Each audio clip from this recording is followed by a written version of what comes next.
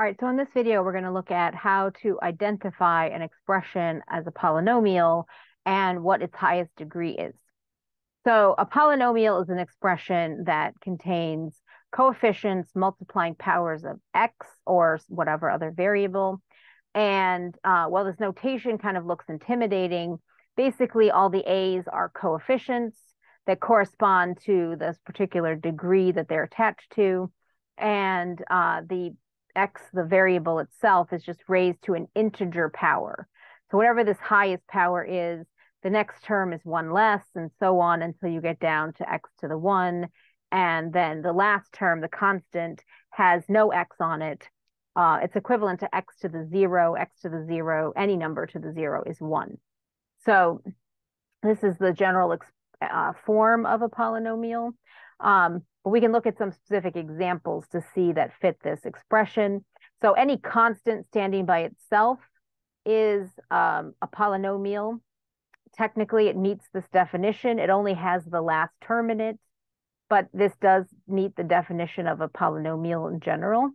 A linear expression here, like 2x plus 1, this is also a polynomial. The highest term, the highest degree is 1 instead of 0. But it's understood to be 1, and so it's not written next to the x. When you get to higher powers than that, then they start actually getting written. So here we have a quadratic. It's called a degree 2 polynomial because the highest degree in the expression, the highest power of x, is 2. Now, in the one variable polynomial, then you just have to look at the largest power in the entire expression, and that will tell you the degree of the polynomial. Now, when there's more than one variable, then that doesn't quite apply anymore. You have to take into account all of the variables, not just the one. But when there's only one variable in the problem, then you just figure out which variable has the highest degree, and you call that the degree of the entire expression.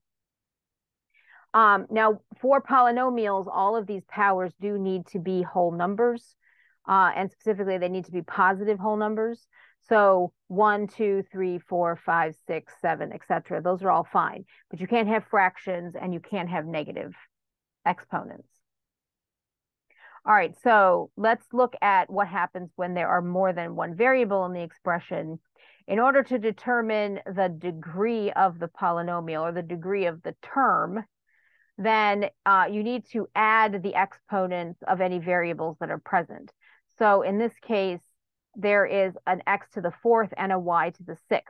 So there is a tendency sometimes for students that are new to this to say, oh, this is a degree 6. No, these are not separate terms.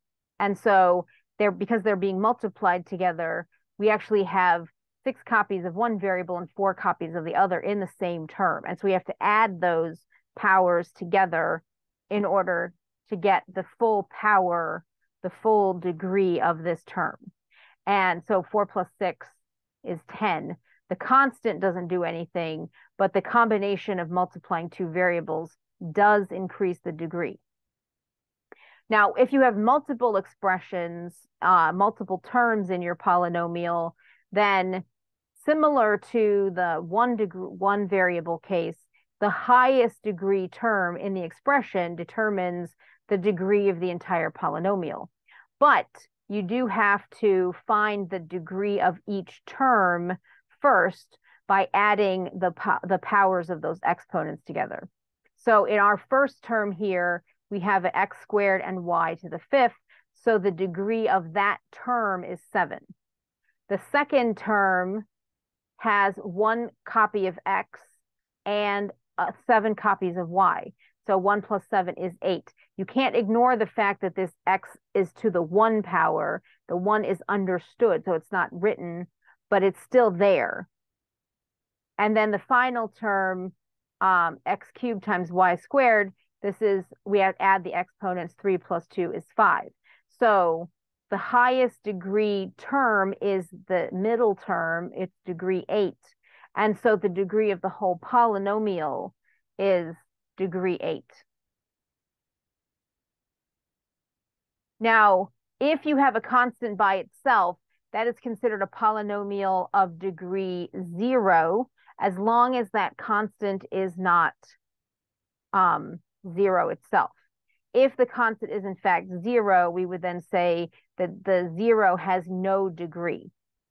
Now, this is a little tricky. It doesn't come up in problems very often, but that is technically how they are classified. All constants except 0 are classified as degree 0 polynomials, and except 0 itself, which is classified as no degree. All right, so let's look at some comparisons. 3 is a polynomial, but if you divide by your x, that is not a polynomial. So 1 over x is not a polynomial. 3x minus 2, this is a polynomial of degree 1. It's a linear expression. Dividing by that linear expression is not a polynomial.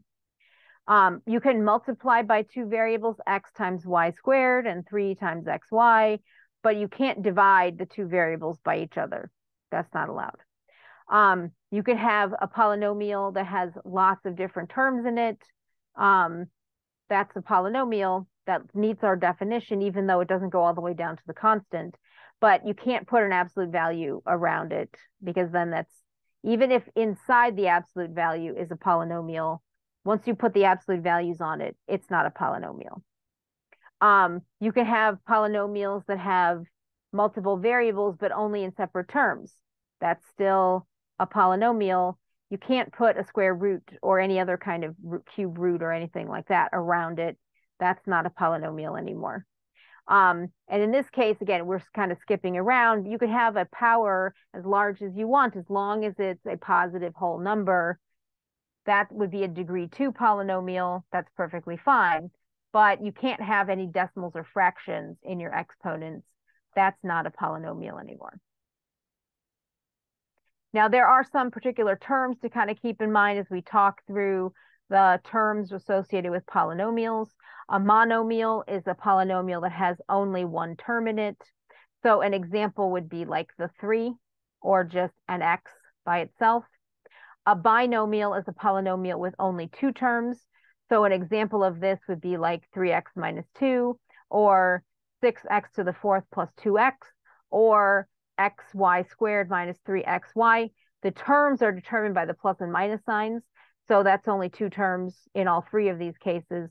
So those are binomials. Trinomials have exactly 3 terms.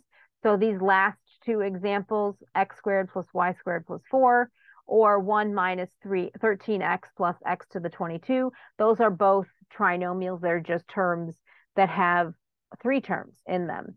Now, there are technical terms for expressions that have larger numbers of terms in them, like 4 terms or 5 terms or whatever. But generally, in most cases, we just refer to them as polynomials. They have many terms.